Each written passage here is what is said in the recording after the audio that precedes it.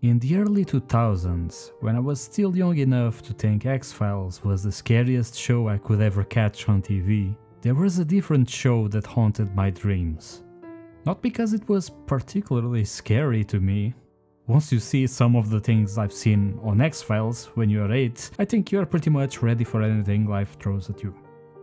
Well into my 20s, I thought this show was just a fever dream, that it was my mind playing tricks on me, because no one from my home country ever saw it, or even heard of it. I didn't know the name of the show, so whenever I tried to explain to someone what it was, it always felt like I was describing it a little bit differently than it really was. And to make matters worse, whenever I watched the run of the show, the episodes were always airing in different order. It was like having a living urban legend in my head, ever evolving and teasing me with flashes of the faces that I recognized from the show, but never actually knew the name of. Some weeks back, I finally found it. I was searching through some horror movie communities, and I finally saw a post mentioning it in passing. And seeing the name of the show and actually saying it out loud felt like getting a 20-year-plus whiplash through time and space. I was no longer a normal, functioning human being with the one red flag of potentially having made up an entire show in my head. No, now I had the confirmation that I'm just as boring as everyone else, and in fact, I didn't direct my own TV paranormal investigation show within my brain, because now I knew the name: Freakylinks. Here we go.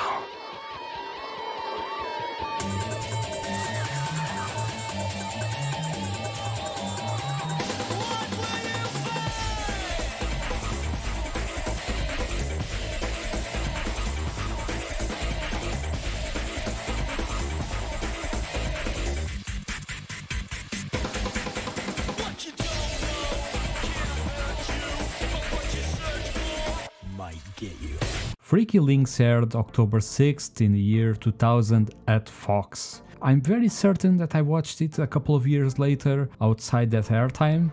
In my country it's not uncommon for TV stations, especially the public access ones, to just buy a license to air that shows ad nauseum to fill empty slots. But even considering that, Freakylinks really was a special case. But before we get to that, I need to give you some more context.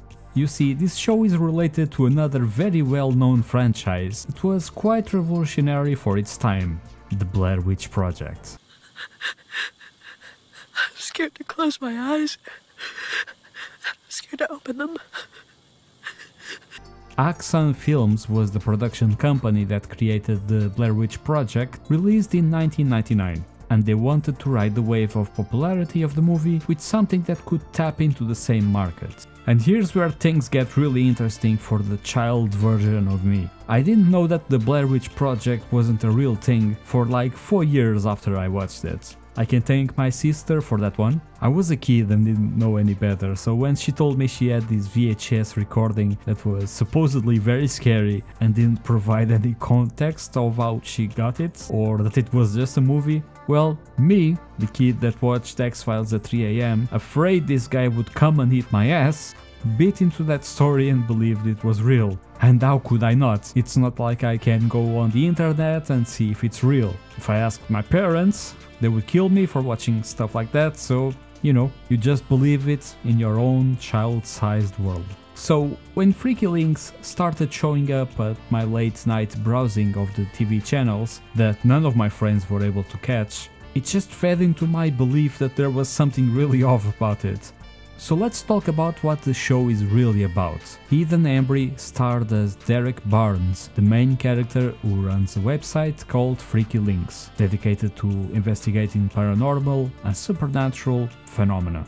The show follows Derek and his team as they explore various mysteries and encounter strange and supernatural events. There is an attempt at an overarching plot to the show, but the main focus really is the Monster of the Week formula that could be seen in X-Files or Supernatural. If you watched my previous video about Kindred the Embraced, you totally should if you haven't, by the way, you already know what comes next. I'm going through all the episodes one by one, providing a plot summary of each one, highlighting some interesting things and providing some context clips. Keep in mind that these are very simple summaries for the sake of time and put together to give you a feel of the show, not necessarily to provide you the full context. After that, I'll give it a proper review of the show and give you more context and insight into its production. If you don't want to get spoilers, just skip to the next chapter after the episodes. Let's begin. Episode 1. Subject: Fearsum. The episode starts with Derek Barnes, the lead investigator at Freakylinks, explaining that his twin brother gave him his job at the website. The job is simple: investigate paranormal or weird events and document them by posting stories about them on his website. He explains that during one of the investigations he was running, he had a sort of vision, and when he returned home, he found his twin brother dead in the bath, supposedly committing suicide. The episode fast forwards and we get to meet the second member of the team, Jason. He definitely starts as one of the weakest characters of the group until the showrunners give him an actual purpose towards the end of the series. This episode revolves around Derek and Jason investigating an auction of a severed head that is haunted. Time to go. No time for windows. Get in the jeep! Go! Don't stop! No! They also consult with the third member of the squad, Lan. She is the tech specialist of the group. While they're working on some leads about the auction, Derek gets a video where he can see his twin brother Adam following a woman showing up at a security camera. If you think this thread of the story will go anywhere on this show, spoiler alert, it won't. Derek does meet his next member of the team, Chloe, a psychologist which was also the girlfriend of Adam. She says that Adam was investigating Roanoke, a well-known American legend where pilgrims disappeared without a trace, and the only thing that the investigators found was the word Croatoan, carved nearby. Adam believed that a shapeshifter could be involved in this, because who wouldn't? Derek finds in his notes the name Vince Helsing and pays a visit to him on a mental health institution. He explains that Adam found a group of beings that feed on fear and that they are not human. Derek also gets visions from a girl who was born in Roanoke, and when he finds some glyphs at Adam's house, he gets attacked by spirits. But also by a ninja-like woman, the one that appeared on a security video with Adam. It's a very busy episode, okay? Helsing shows up to save them, warning Derek he shouldn't meddle with things, and we can only assume that he ran away from the mental institution to provide this warning. The ninja woman flew through the window, never to be seen again. However, Derek is determined to continue to use Freakylinks to help people. Episode 2. Subject 313. In this episode, a man fears his pregnant wife is possessed, so they seek help from Derek. But not before this. Up late? Yeah. Jason and I were playing a little network shoot 'em up. Yeah, I noticed you disabled a bunch of the extensions to enhance your rate of fire. Yeah? Why? What did I do? Oh, you erased them off the hard drive. I did? You did. I didn't. You did. How'd I do that? You did it.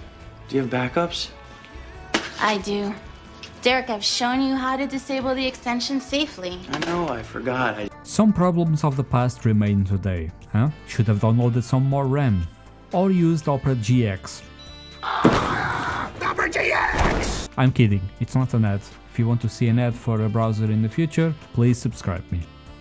After some investigation, Derek asks Chloe to lend her expertise to this case. Chloe is very skeptical of this, but when they watch the woman play the piano, as only a master could, even though she wasn't trained for it, they feel there is something to investigate here. Some of the blocks on the baby's room also got rearranged to spell the name Delaney Park, a pianist that has been missing for months. The pregnant woman recognizes Delaney in photos and that she gave her a ride while Delaney herself was pregnant. She offered her some help, and now they think that Delaney is requesting assistance by placing the pregnant woman in a catatonic state. Yep, this makes sense. Eventually Derek and Jason find a drainage hole where Delaney's body was hidden and confront her mother about it, and she confessed doing it as she considered Delaney was throwing away her piano playing talent for a baby. Overcome with guilt, she yeets herself off the balcony and the pregnant woman recovers. I'm not going to sugarcoat it, this episode was a real downer, probably the darkest of the bunch. Episode 3.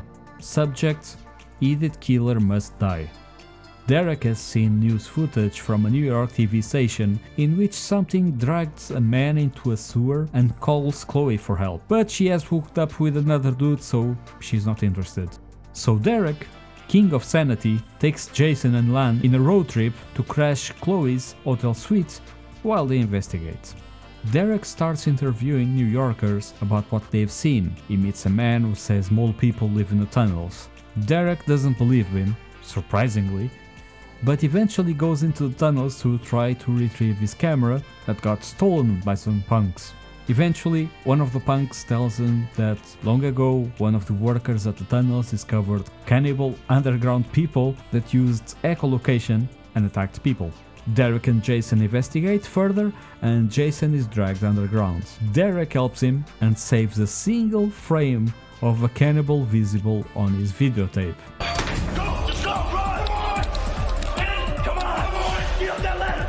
Listen, I'm a believer. So, when Derek tells me this is a cannibal mole man, I believe him. If the cannibal mole man chooses to wear a mask to stay incognito and a nice varsity jacket, it just shows character, okay? Episode 4. Subject: Coelacanth. Derek, Jason and Chloe are driving home after not finding the Tennessee Bigfoot. That's not even me being funny. When they find an injured girl next to a car wreck. They take her into town as she tells them something took her boyfriend. The sheriff claims it's just a bear problem and encourages them to leave town quickly. But Chloe remembers some book about a man who had a psychotic break after seeing ancient evil in the woods, in the same town they are in. As they investigate the woods, a man with a shotgun warns them to get out of there. These goofballs go back to the woods, only to be attacked by the worst bear ever. Run! Jason, go! Don't even film it, just keep running! Get down! The man with the shotgun saves them and then shows them a Native American Thunderbird totem pole he keeps to ward off this ancient evil. He also has a stash of dynamite for when it returns.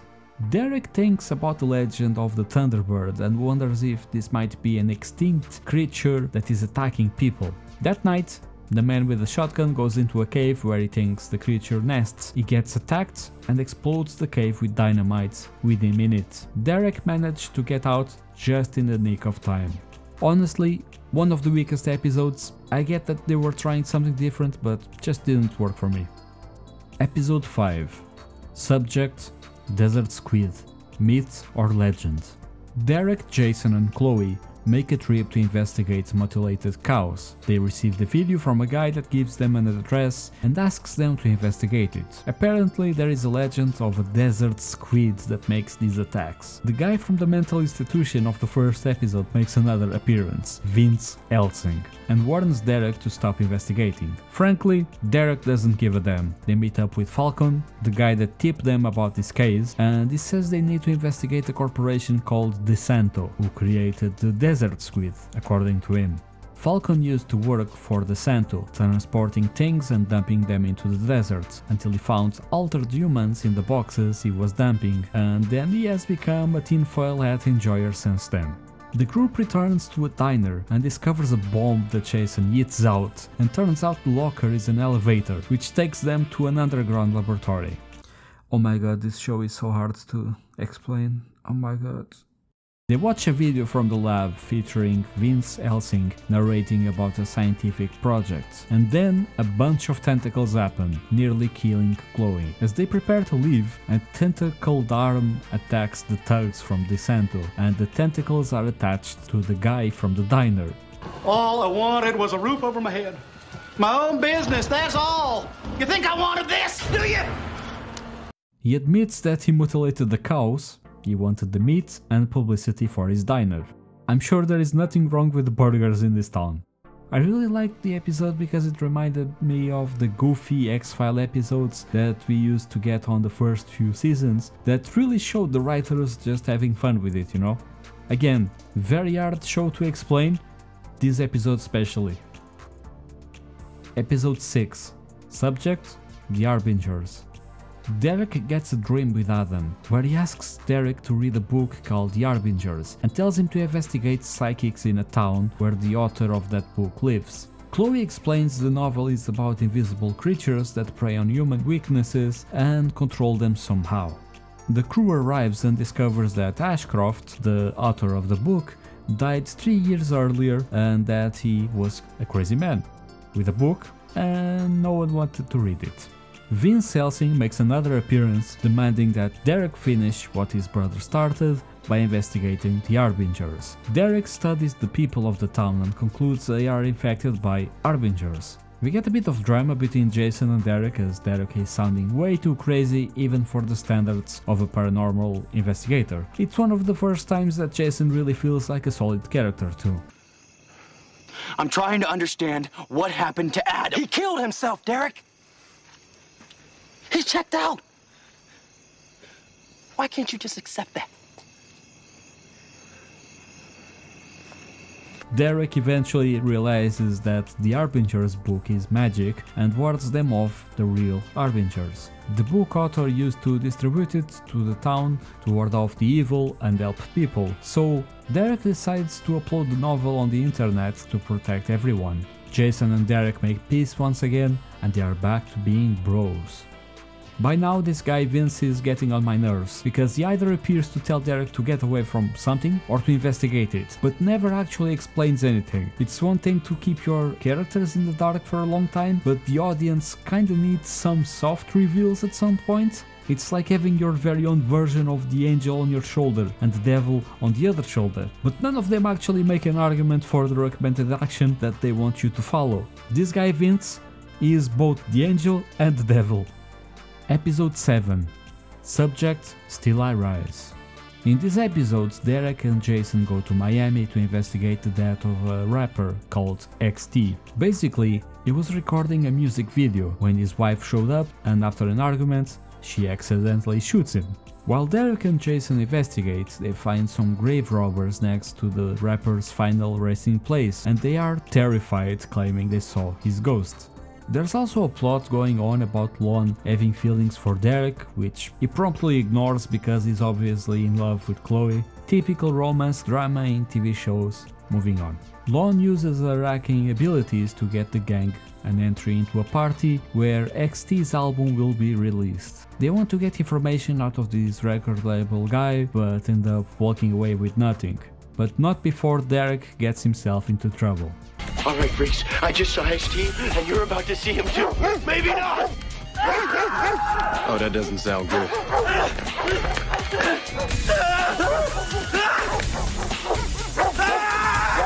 Joy, the rapper's wife, eventually goes to talk with the gang and asks them to stay out of it, raising suspicions on herself. Jason and Derek then go to see the music video director to see if he has any other clues, and the dude gets electrocuted by a Casper the Ungodly Ghost. After a very cringy moment of Lon showing off her new romantic interest, Chloe uses her knowledge of folklore and recognizes a symbol on the floor of the music video set, which indicates some kind of ritual. To cut the story short, because honestly this episode was just a giant leap of logic to another one, Chloe discovers there was an effigy, basically a life-sized doll of the rapper, created to shift a curse from him into the doll, and then the doll was buried away. Problem is, these two dumbasses broke into it, got out and started killing everyone that XT knew. Both XT and Joy disappear after the effigy is destroyed, and that's it. Episode 8. Subject: Me and My Shadow. A woman and her son walk into a bathroom, and when they got out, they see a bunch of people dead, and a shadow possesses her kid. The kid starts showing signs of depression and Children of the Corn vibes, so Chloe is hired to consult on the case, since she is a psychiatrist. She tries to use what she knows to help the kid, but since the case has some weird events, Derek tries to get in on it. Chloe is reluctant, as it would risk her medical license. He tries it anyway and creates trouble for Chloe, that can mean she will lose her license. More on that later. After some investigation, they find that the previous man that was possessed by the shadow had bought a box where a shadow vampire was trapped. This shadow vampire is trying to kill everyone around it and the kid to feed off his fear. It's a pretty straightforward story from here. The gang gets their hands on the box, traps the vampire back into it with some creative thinking. Episode 9. Subject: The Stone Room.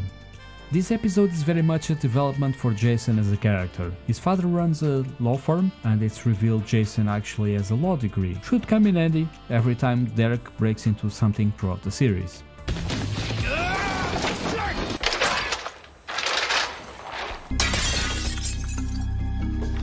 Yeah, but he didn't say where.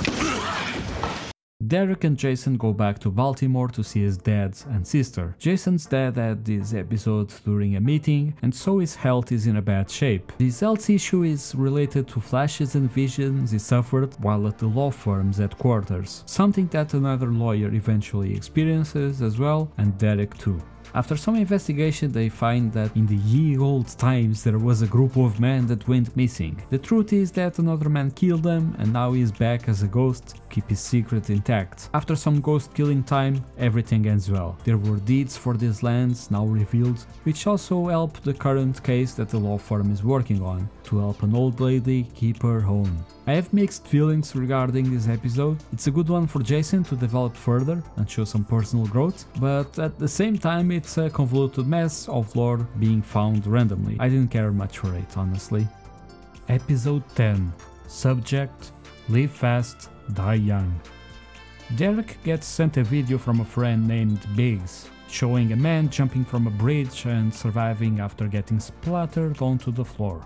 Biggs is abducted from his home after sending this video to Derek, as Chloe tries to reach him for further information. Meanwhile, Derek and Jason investigate the bridge to learn more about the case, and after some talking with the locals they find there was a body discovered on that zone not long ago, which the coroner reveals he died of pure fear. Chloe comes through with information about who sent the video to Biggs, and when they all go to the location they get an explosive surprise and Derek is kidnapped. This couple of lovebirds have been injecting themselves with some serum made from people that die of fear, making them somewhat invincible. And do you know what they do with that incredible power? Stop the car! Stop!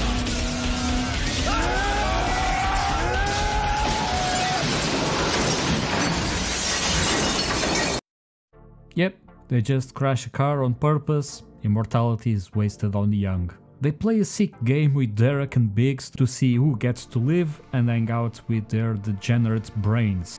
Chloe and Jason find them out and stop the game in time, but a cop also shows up and shoots Derek. And I really don't blame her. Derek survives because of the serum, but also becomes extra asshole and goes with the two bandidos to steal a van with valuables. Derek double-crosses them by replacing the real serum with Nutella or something, and the other dude jumps off the bridge to get away from the police, thinking he has taken the serum, but splatters down below. His girlfriend follows suit because she is the true ride or die, and die she did.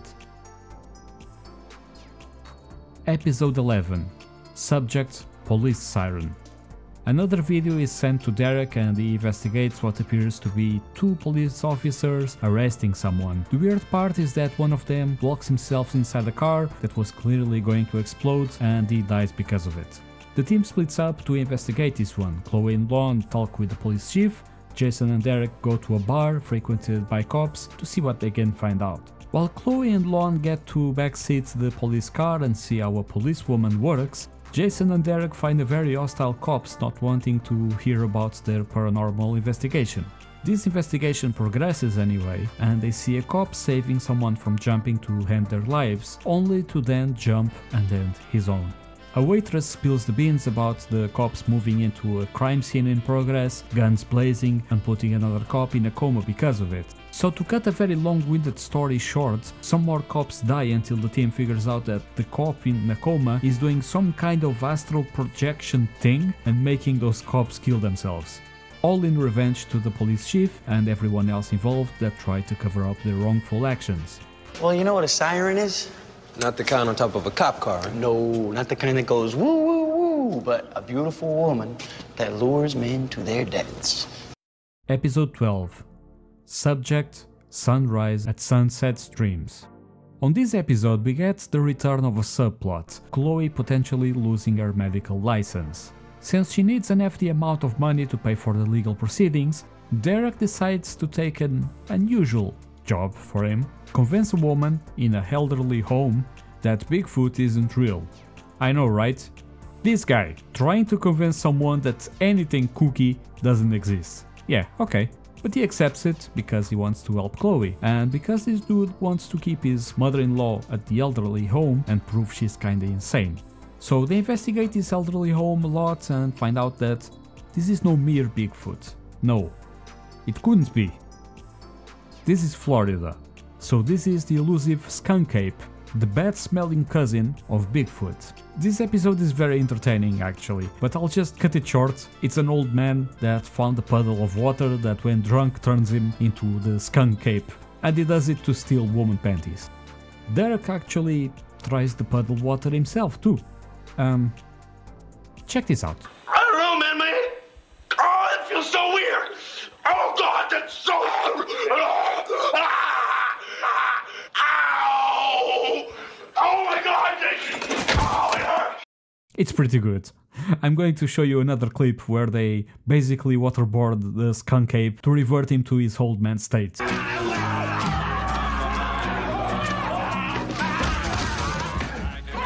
let go of them! Chloe, we need fresh water! No water!